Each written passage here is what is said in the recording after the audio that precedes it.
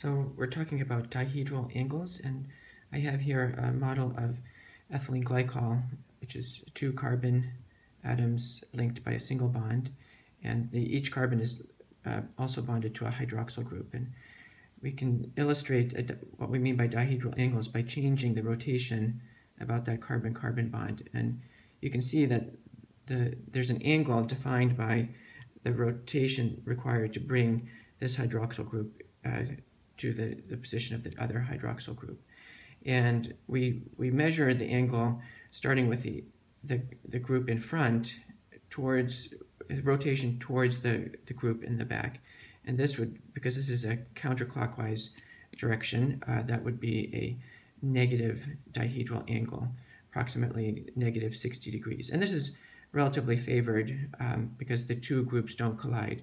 A dihedral angle of 0 in this situation puts the two hydroxyl groups in eclipsed conformation, and we know from general chemistry that that's a high energy state or relatively unfavorable. And in this orientation, now we have a value of about positive 60 degrees for the dihedral angle, the so-called gauche conformation, and that is energetically more favorable than the eclipsed value.